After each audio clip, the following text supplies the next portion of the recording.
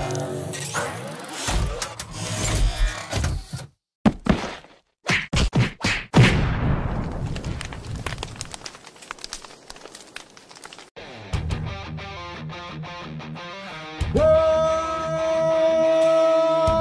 up, nerds and nerdettes and wee little nerdlings all?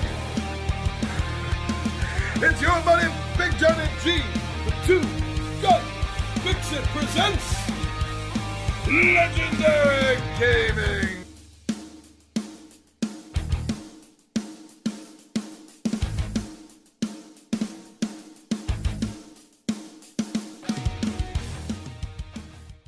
Whoa! You made it back for another unboxing.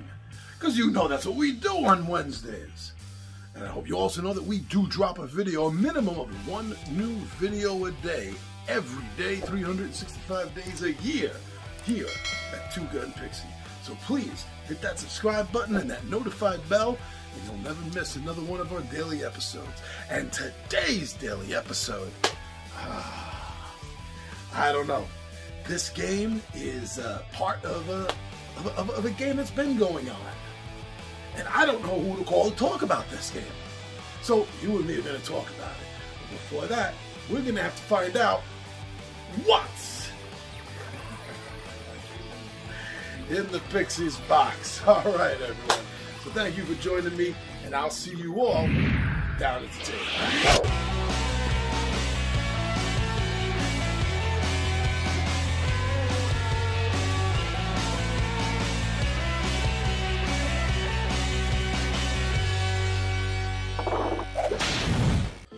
Ghostbusters 2 by Cryptozoic Entertainment. You may have seen a few of the videos we've done on the Ghostbusters 1 board game. This is a standalone. I'm pretty sure, I'm positive, I'll find out when I check into it, but I'm pretty sure it's compatible with the other game. But we'll find out, right? So this looks pretty good. It's looks exactly like the other game, which is more of an homage to the comic book strip of Ghostbusters. Very cool. All right, so let's get things started, because I know our main man, the incomparable Fu Manchu, is very excited. He loves ghosts and goblins. All right, Fu, let me get this blade on your mind here. Thank you very much. And now let's get you into a safe spot. Fu Manchu, everyone. The incomparable Fu Manchu. Now, getting down to the nitty-gritty here. Please, everybody, always cut away from yourself.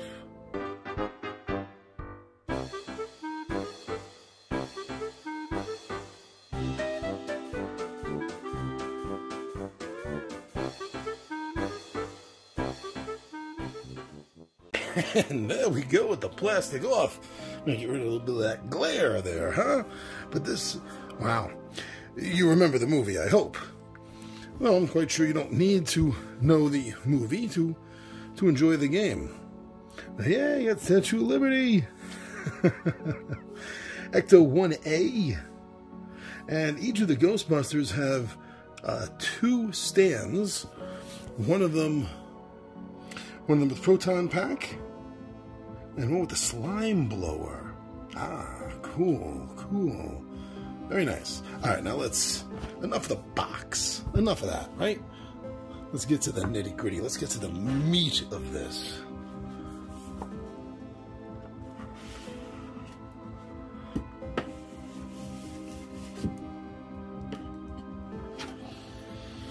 Okay, so once again, as you expect from a box of this size, we have an album-size rule book, which I hate. But you all probably know that by now. So, looks like this nice little mini story here in the beginning. There was, with a comic strip, actually, in the Ghostbusters 1 board game. And, yeah, everything is looking very similar. But I don't see stackable ghosts. If you know the first game, there are ghosts that when they meet, the two of them join into a larger one, and then there's a third larger one. So there's no version of that here that I see. But otherwise, again, if you're familiar with the first game, this rulebook looks like it's set up exactly the same. And I didn't have a problem with the rulebook from the first game. Oh. Stacking it? That would be new. I don't remember that from the first game. So more of the... Oh, there's some pictures.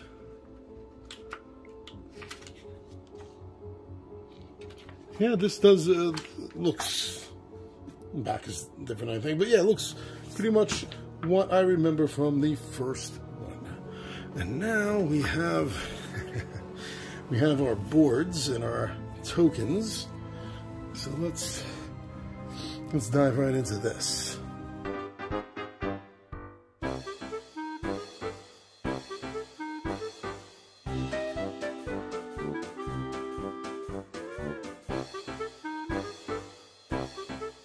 All right, so here we go. These seem,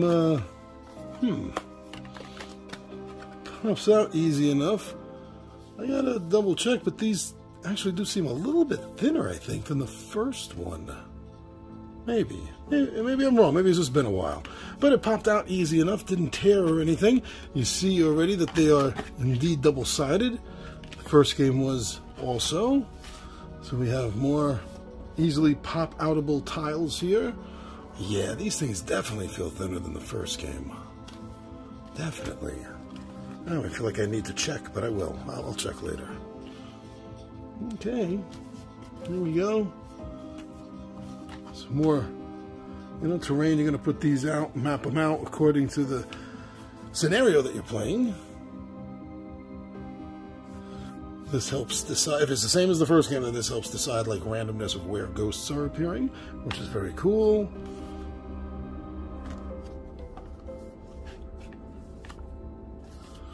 And here go some tokens for maneuvers, line of sight, if you get slimed. Speaking of slime, there's a slime blower token. From the ESP cards, Xena cards, designed Duke University by Professor Xena. Okay, now, rich history. You should check out Duke University's parapsychology lab from the 30s and 40s. Amazingly fun stuff went on there. Okay, now this, you know what this is. If you had the first game, then you know what this is.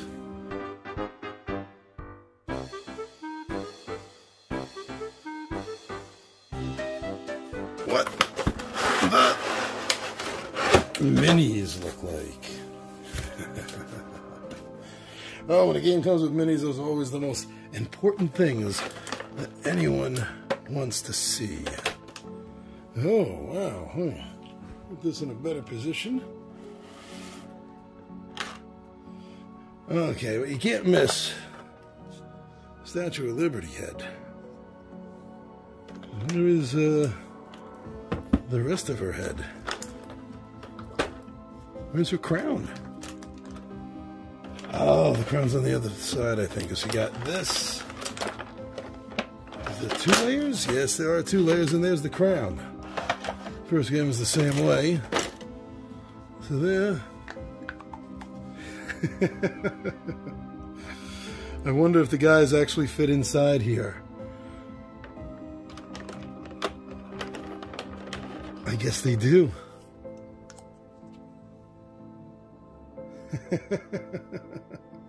Oh, that's cool. That is very cool.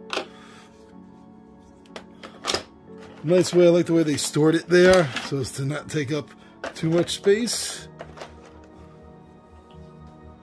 Ecto 1A. Yeah. I think it has a little bit better detail, actually, than the one in the first game. But I also like the way the one in the first game is all white. This one they didn't go that far. But that's cool. Looks nice. I'm happy with it. I'm not going to bother taking these out. You see what these are? These are plastic rings to put around the base of the characters. Now this is another one of the big ones. Wow. This isn't bad. Pretty good. Look at that face. Face not even a mother could love. Give me a hug, mama.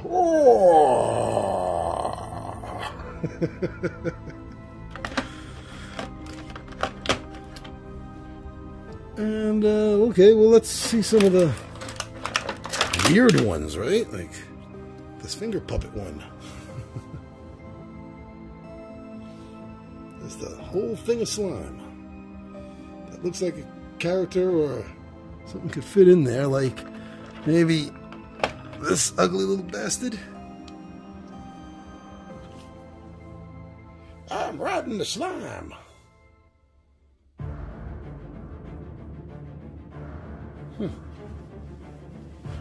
Oh, check that out. See that detail? See, like arms? Almost looks like an arm flexing a muscle. The head right there.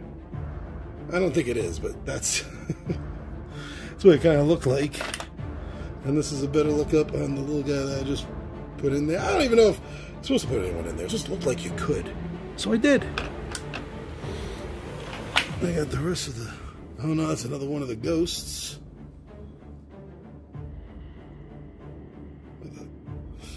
Oh, this is the mailman ghost. So that's a mouth on his belly.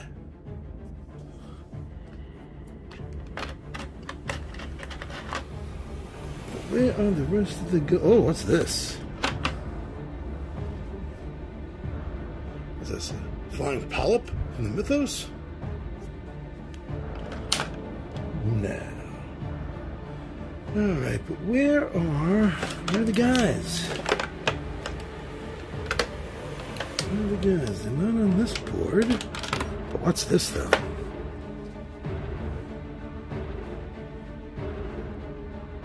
Gotcha.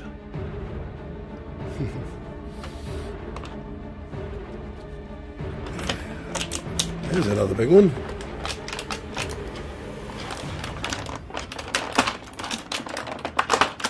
There. That guy means business. Look at him. Cool. So here's what one of the guys. The slime blower. Looks like another one. The slime blower. This is not. This looks like Vigo. No pictures of Vigo.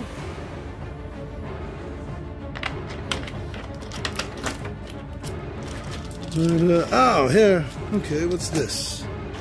What's this? There goes the rest of the guys.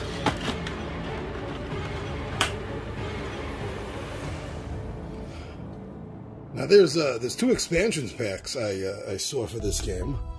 One is Louis Tully as a Ghostbuster, and the other is Slimer as a Ghostbuster, which I do think he did do in the cartoon show, though I'm not familiar with their adventures in the comic books.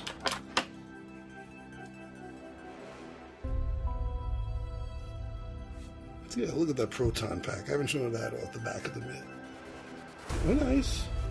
It's a nice detail. I gotta say it's maybe not the best miniatures I've seen, but they're good. I know I've seen worse. I would rate these as okay. And that's just someone that doesn't paint them. You know, if I painted them, who knows? I may look at them in a different way. Maybe I'd see things that I wouldn't notice since I don't. Well, that's definitely Egon, right? You can tell by the hair.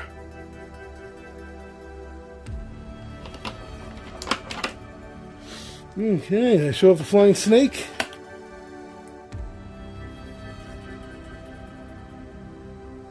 There you go. Pretty cool.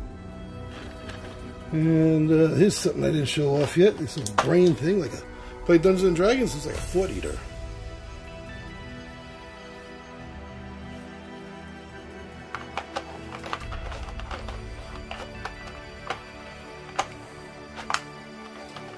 Here's another one we haven't seen. He doesn't want to be seen. It won't come out. I got him. Some people just don't shut up. Look at that mouth on that. Actually, that's nice. It's nice detail because it is hollowed out behind those bar teeth in its head. Very cool. So there's 3 of them. Look at this guy before. I don't think we did. I don't even know what to make of that. He's got a gun. And he's got a tongue like a liquor from Resident Evil.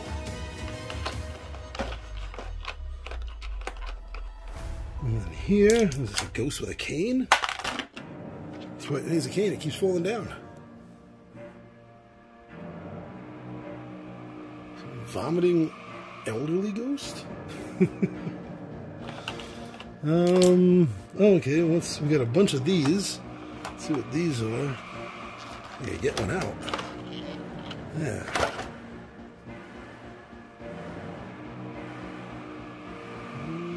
Don't know. Makes me think of a roper from D&D. It's more than a stand, too. Weirdly shaped stand. And then I don't think we've looked at this guy yet. This girl. Oh! This is the ghost nanny that stole the baby. Well, it was Janos. Janos, where are you from? See up the west side. Okay, and we got the dice. And a stand. Stand. Big deal. Oh, the dice. Oh, different. I remember that. Okay. Oh, yeah. Yeah, but they have a different symbol, of course, with Ghostbusters, too. Oh, that's nice. Look at that. These dice are nice. And the last thing, let's take a look. Let's take a look at the cards.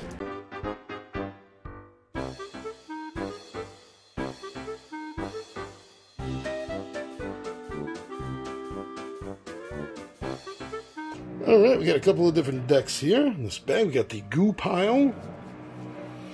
There for the moment. Events. I remember that from the first game. And equipment. Proton Pack Mach 2. That must be from the comic. Proton Cannon. Septec. Mini Bomb Containment Vortex. Multi-dimensional Castellator. Portable Quonset Hut. The Necronomicon. Codex of St. Thalopius. Proton Pistol. Miniature Slime Blower. The Ghost Bomb. Boson Caster. Slime Net. The Electro Goggles. The Ectodefibrillator. The Mobile X-Ray Machine. The Mini Ectoplasm Analyzer. Of course, the Ghost Beacon. Prototype Trap. Portable Dimensional Meter.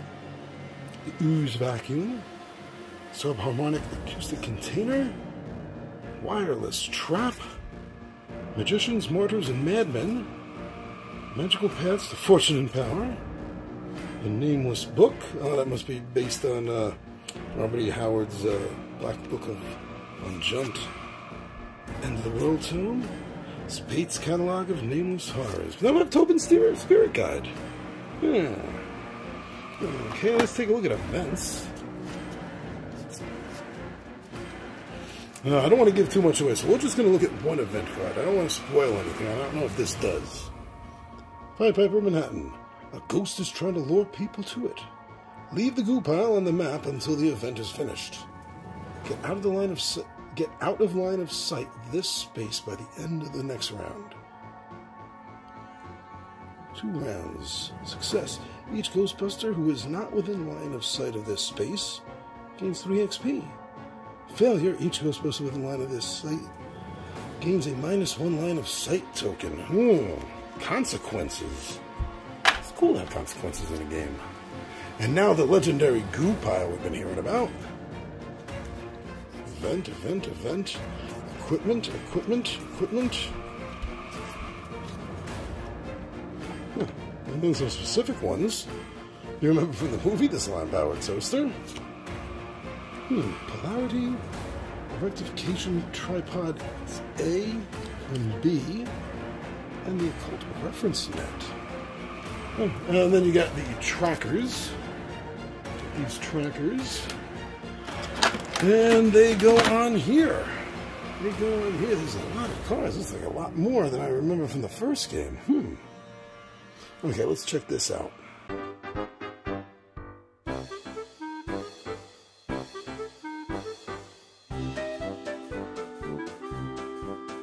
Alright, so these divided up. Let's go over them, shall we? So we have the character cards. So the first game, you're going to take these little sliding clips. You're going to keep them down here so you get experience and you can level up. And this is what happens when you achieve those levels.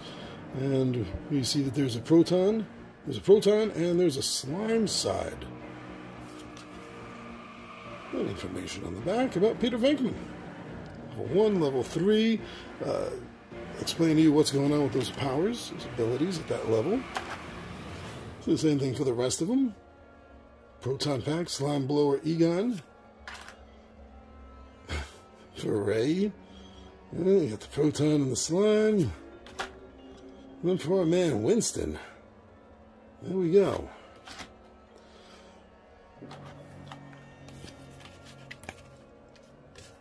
And now, over here,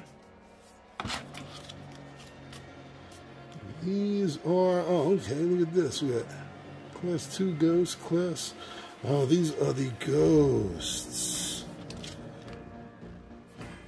These are the ghosts, all the ones I was just showing you. Street Creeper, Snakehead, oh, that's what he is, Jailjaw. The Brain Matter. There's a lot more ghosts in this than the first one. Sore Throat. Granny Gross, a haunted human. Haunted human. Male Fraud, the mailman. Oh, the one with the gun was an ex-cop. I get it. Superplasm. Hyperplasm. Grandplasm. Tony, oh, the Scolari brothers. The Scolari brothers. That was a fun scene. Yeah, Janos Poha as the nanny. Oh, so yeah, mini boss. I wasn't noticing that. So these ones are mini bosses. The first game didn't have mini bosses. The Megaplasm, the Washington Square Ghost, and then of course Vigo. Here's Vigo. Nice. Yeah, they definitely have a lot more than the first game. And these would be the scenarios then, right? Yeah. So, let's show you the one scenario. I don't want to give too much away.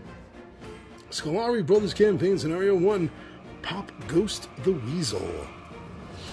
So this will show you what you need to do to get through the campaign, to win the campaign, or end the campaign, and then what's going to happen if it's a success or a failure.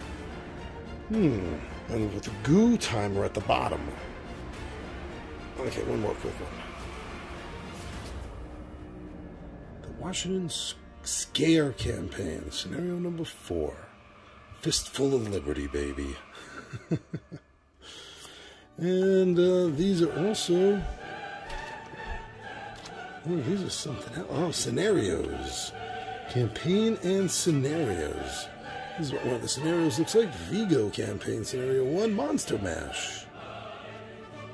Yeah, they definitely seem to have gone a little bit deeper, or at least extended a little bit more, the way the campaigns and everything run from the first game. Oh, but I'm very excited about this. I'm very happy. I'm a big, huge Ghostbuster fan. So, my friends, please, if you enjoy Ghostbusters as much as I do, check out the Ghostbusters game, and check out the Ghostbusters 2 by Cryptozoic Entertainment. I'm your buddy Big Johnny G for Two Gun Pixie Presents Legendary Gaming. And my friends, I am out of here.